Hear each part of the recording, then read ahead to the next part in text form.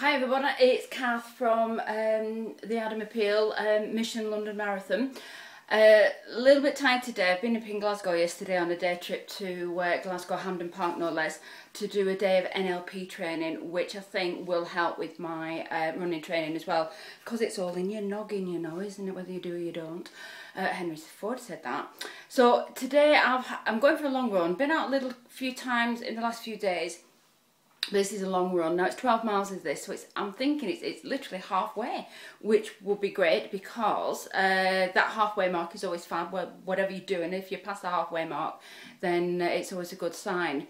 The weather's not brilliant. I don't know what you can see outside my kitchen window. Ooh. It's windy and wet. I'm hoping that it's going to stop with the rain in the next few sort of minutes or so before I go out. But what I wanted to show you today is something called a Gym Boss timer. Now, those who have actually been in class with me in the past know that I absolutely love my Gym Boss timer, but this one's a new one because I can't find my pink one, and it's a little bit more of an upgraded version, just because I can do more things like time and do other bits and pieces. I've got a skin on it as well, which is quite nice because it's raining. So I'm going to be using this instead of the program I had on my phone. It keeps crashing, so apologies if you've gone out and bought it, but mine keeps crashing and I don't like to recommend things and then they're no good. So I've gone back to my Gym Boss. I'm timing this now for 4 minutes run, 2 minutes walk. Got a long run today. It's 12 miles, so that's practically halfway, like I said. So down Whittingham Lane, up the A6 and back again, and that will just about finish me off probably.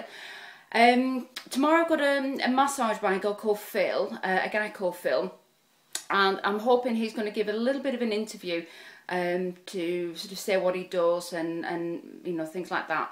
If it's not tomorrow, it'll be next time because I haven't asked him yet, so I don't know whether he'll be able to do it or not. So we're going to go head out now, and it's just nearly 12:30, so we'll be back before dark. That's what I'm hoping. Only kidding, but it's a nice and slow run this. I'm not going to push myself at all. So thanks for watching, and I'll see you tomorrow. Thank you. Bye.